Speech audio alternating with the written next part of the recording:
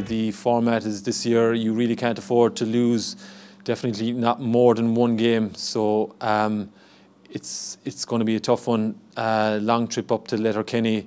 It was a tough game down in Tralee last year, and I'm sure they're going to want to.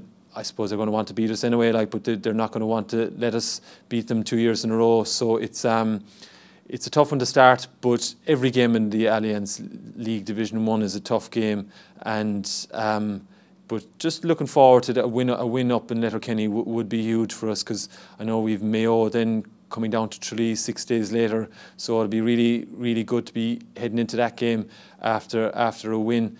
But Donegal aren't going to give it to CZ. They'll probably be disappointed with the way things ended for them in last year's league, be beaten in the final and in the championship.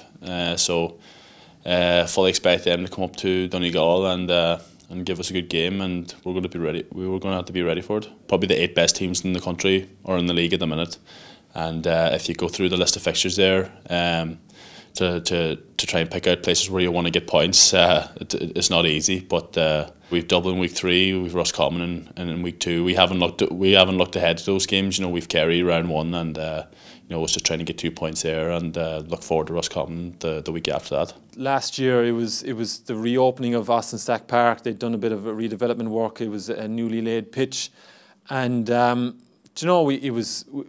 we wanted to win at the time. We wanted to make a league semi-final at the time. Donegal always raised the game for us, and I suppose we raised the game for them. Like they're All-Ireland contenders definitely, and anytime you meet an All-Ireland contender in Division 1, the Allianz, like you raise your game to them as well.